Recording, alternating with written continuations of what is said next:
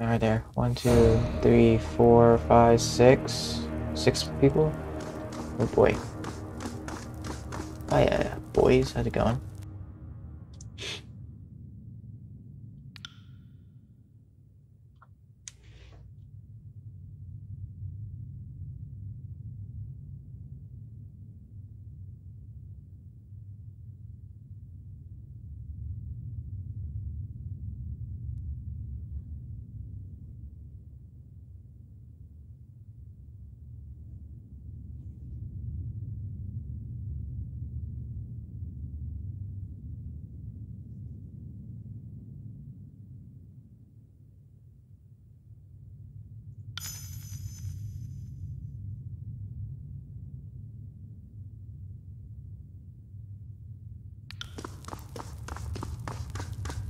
Oh, yes! We got rid of the fire mage!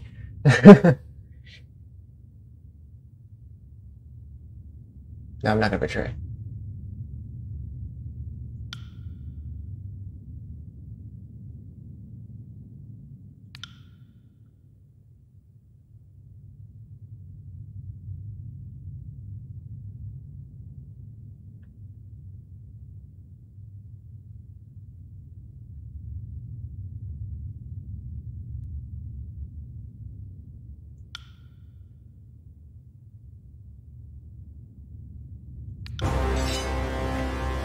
One, two, three, four, 5 now. Yeah. Let's start this fight with Ed, yeah? Come at me, Grape. Let's get into the middle. We do this. Ready? Oh god, I had to run all the way around like that? Jesus.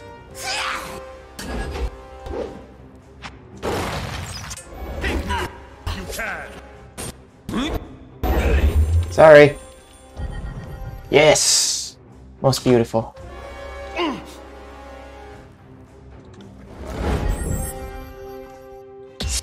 will have your head.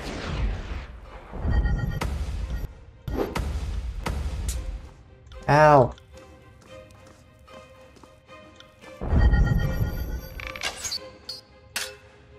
One more, and I can get 3 of them dead. Nice! Alright, beautiful. Yes. Most beautiful. Okay, let's gang up on this guy. Ow, you son of a gun.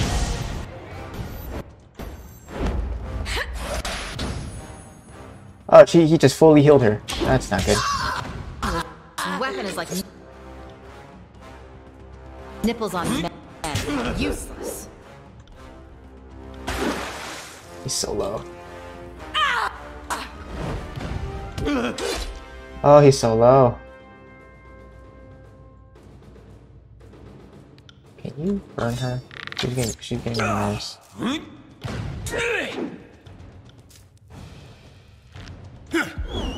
There you go.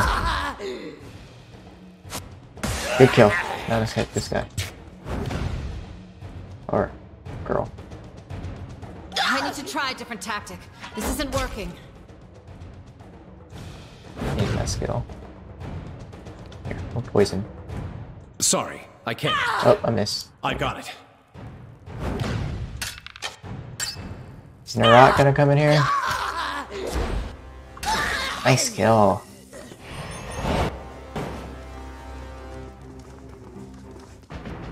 Woo! You survived, baby.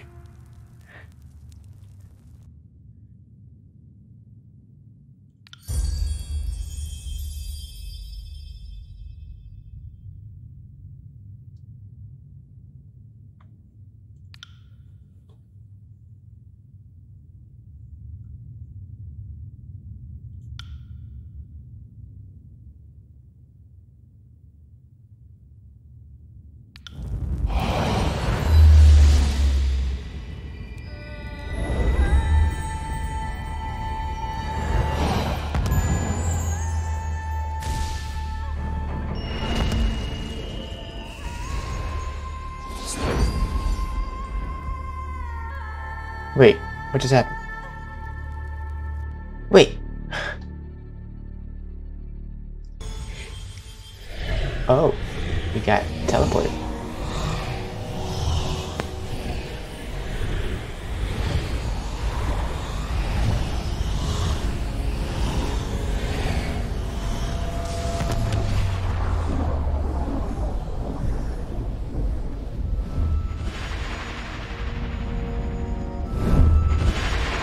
Whoa.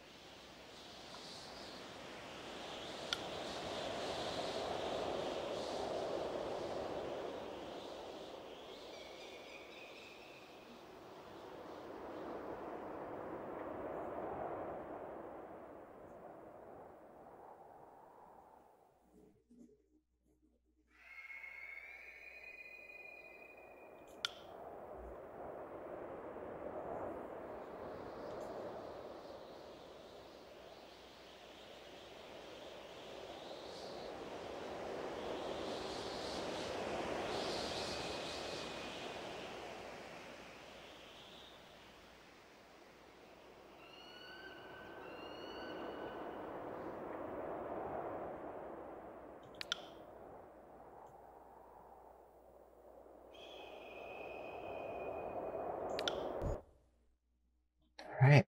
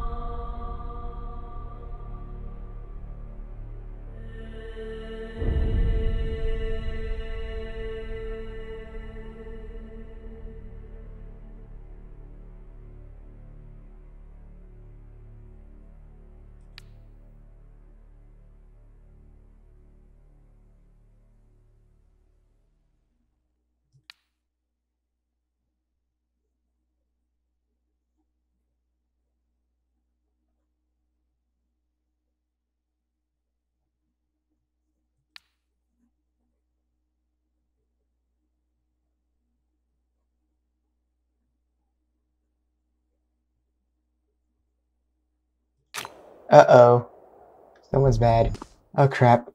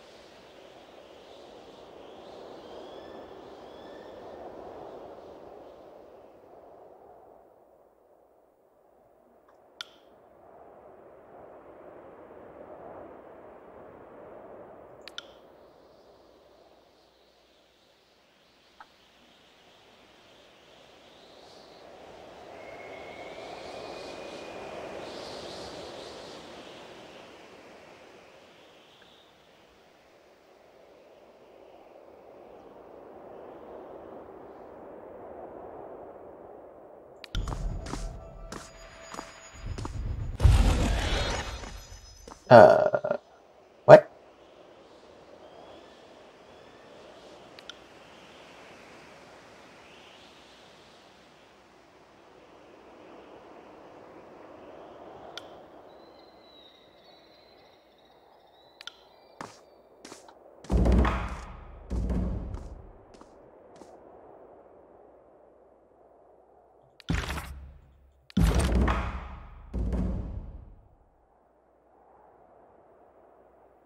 Ooh, the Scarlet Horse hate me. Oh god, this is favorite hate me. Oh no. Oh wow. I have a ton of favor with the Avengering Guard. Yo.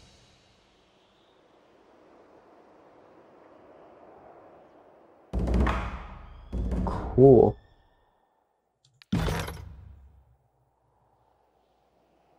Wait, what? I can hire people? What is this? The ancient device perched atop the mountain spire in Vengeanceville is a product of forgotten ages. It is unclear what function it once had, or if it can be used again. Resting in any spire grants a bonus to all skills. Whoa! What's this? Platinum rings? Iron rings. Okay. Iron ingot. Scroll. Okay, hang on. Tyke, the Swindler, Conquest. A skill trainer who teaches one-handed weapons, parry, and athletics. Ooh.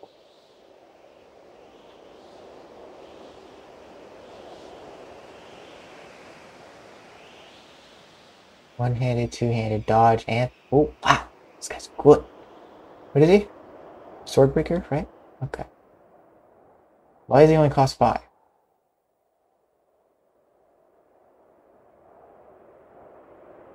Why does he only have cost 5 gold?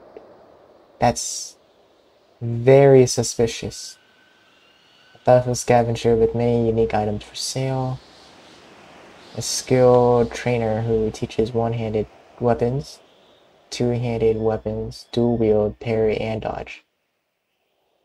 Well, these guys, they teach so much stuff, yet for some reason they're so cheap. A smith who regularly produces weapons.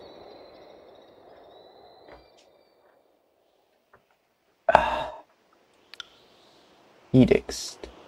Oh god. It's like the region of the view information about no edict. No edict. Edict of Storms. Oh crap.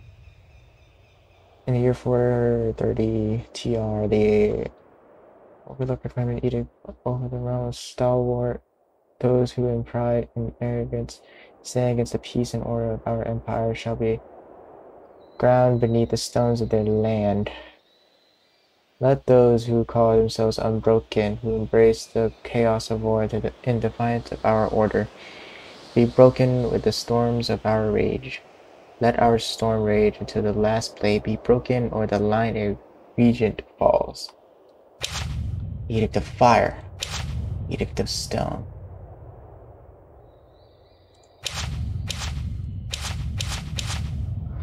So, wait, if I go back to these areas, can I clear out the edicts? Can I have Chiron help us?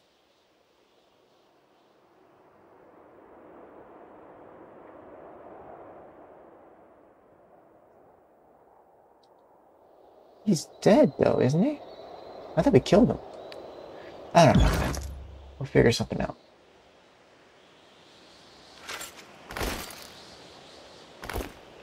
That's a fancy looking armor. Yo. Do I have a good helmet, please? I am so sick and tired of not having a good helmet. Like, seriously. I think I have medium armor right now. What is power? This is power, man. Do I have new abilities?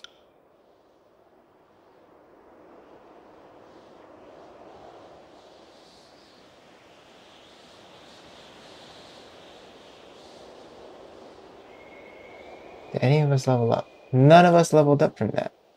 Really?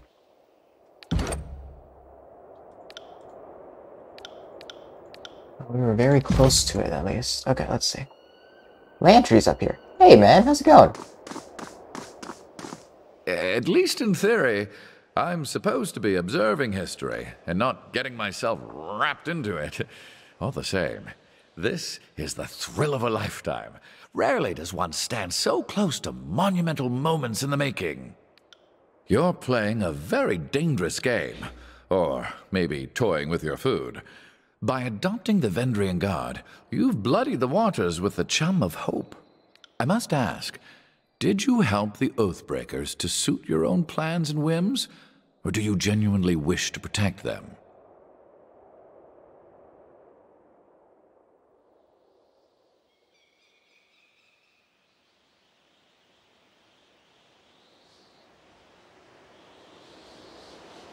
And what of their past actions against Kairos? Aren't you worried of guilt by association? We saw what became of Cairn for merely suggesting treachery.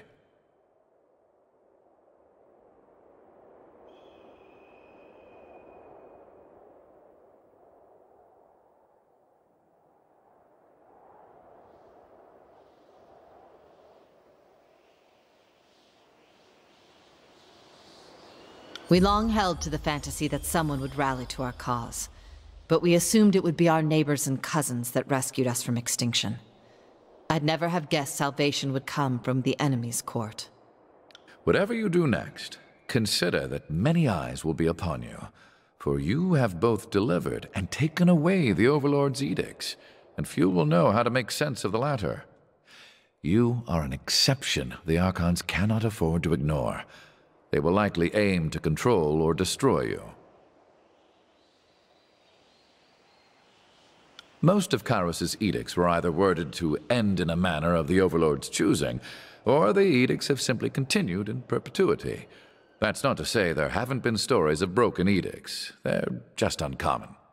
The oldest is, I think, Golbraith and the Edict of Sorrows, and that tale dates back to around the year 110. Aside from you, the most recent was the Edict of Twisting Grasses, back in 380. In all these stories, Kairos' edict very clearly gives its victim a single way to escape, and someone manages it. What's never happened is the pure abatement of an edict, like using a spell of warding or cancellation.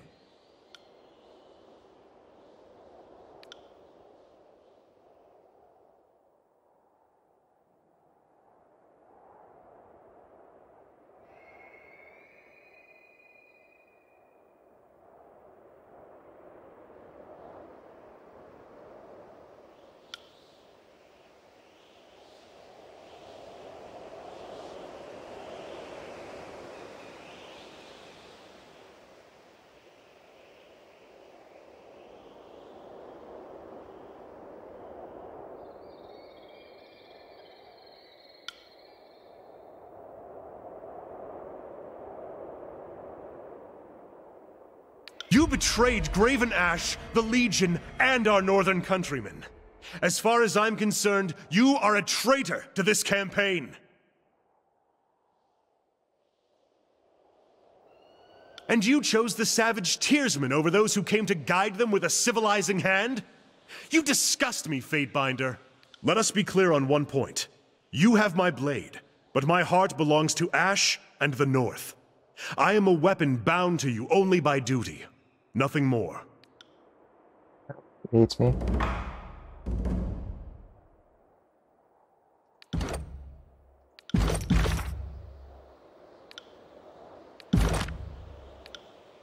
Yep, he hates me. So, the Scarlet Chorus and Disfavored are at each other's throats.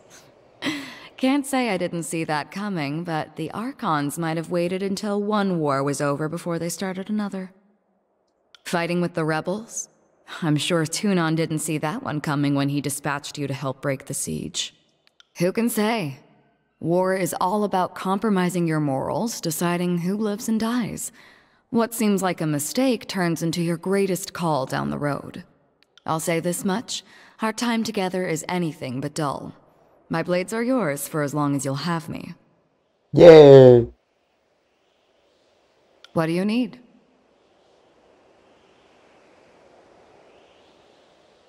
The thought has crossed my mind from time to time.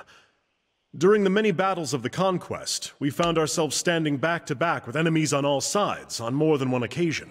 The big guy here is as useless as an empty scabbard without his phalanx to keep him alive, but I move fast enough to compensate for it. And it's nice having a living wall of rusted iron I can use for cover.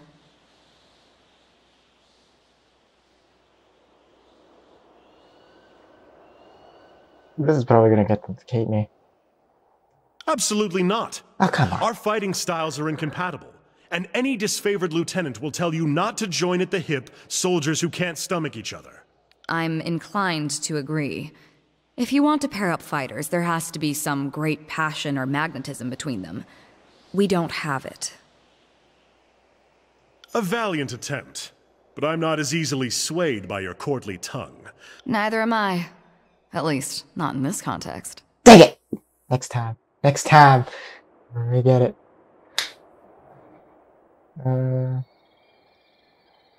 I think that because I don't want to covers it pretty well. Training alongside this self-important braggart is likely to sap whatever patience I have left. I can see that you're out to serve the best interests of the war, but we are accustomed to handling ourselves as individuals rather than as a pair. Okay, next time. Next time. Salutations, Fatebinder. Or should I now call you Lord of Vendrian's Well? The Spire King? Prince of the suggestive vertical slab.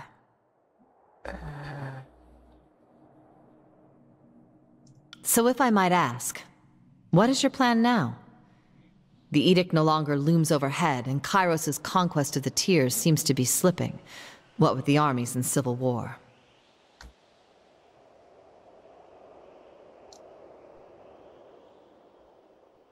Yeah, I should probably talk to Tunon before he kills me. I would counsel you to do just that.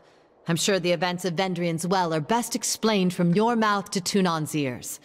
Furthermore, I'd guess the Archon of Justice would want to know your take on the Archons and their divide.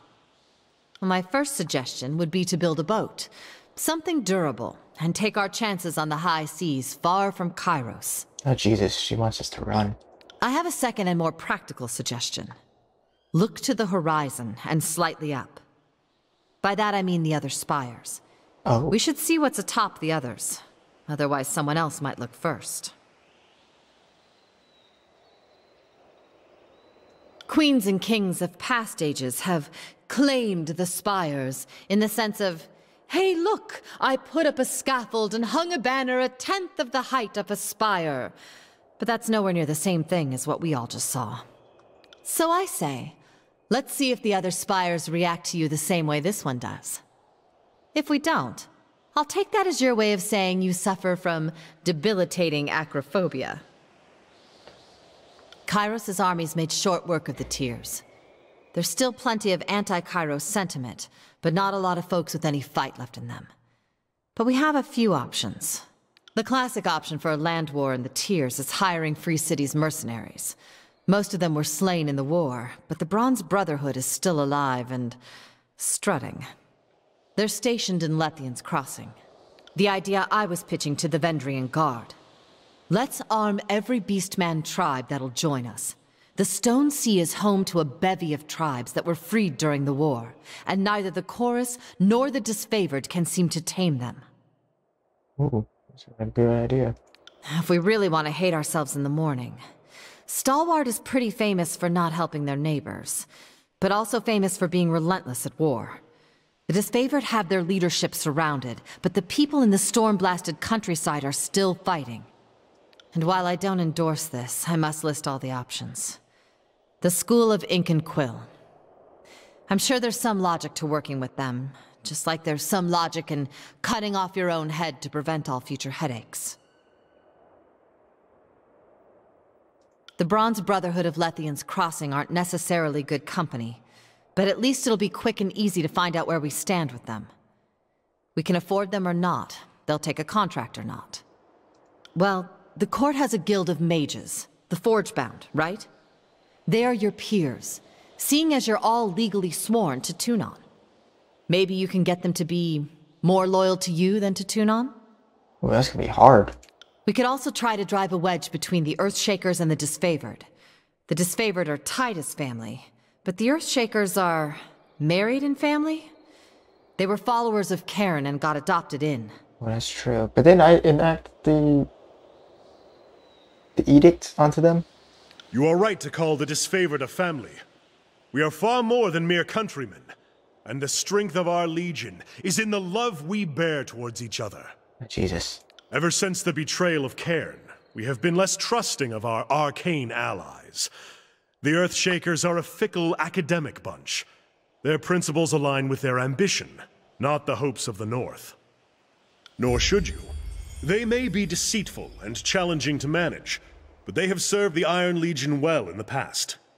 So if these Archon-less mages could be persuaded to rally to us, we'd tip things in our favor. Easier said than done, of course. Right? Okay. Well, short of Tunon giving you orders on pain of death, you have the luxury of acting on your own volition. Though the Disfavored are likely to come for you. Whatever you decide, I'm at your disposal. And I am thankful to not be a bloody pile of offal in Vendrian's Well. Life under your banner will, I'm sure, prove most interesting. Right. Alright. Good lord, what a fight. Alright. Well, let's talk to her.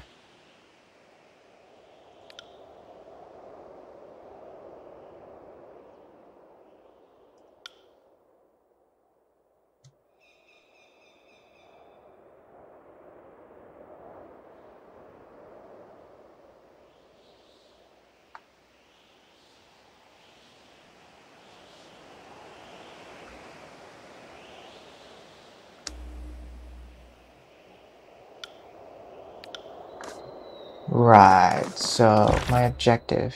What the hell am I doing?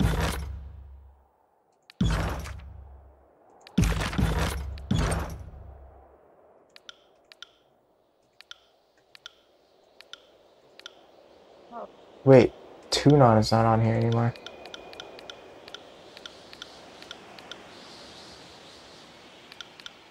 Was he on here? Uh-oh.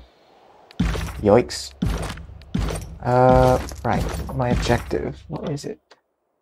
Whatever you did, Ascension Hall, Vendrian's Well, it teleported that brought you to the top of the mountain spire. A Vendrian Well has shut off and left you stranded on top of the past the strange device at its center. Might hold the key activating it once.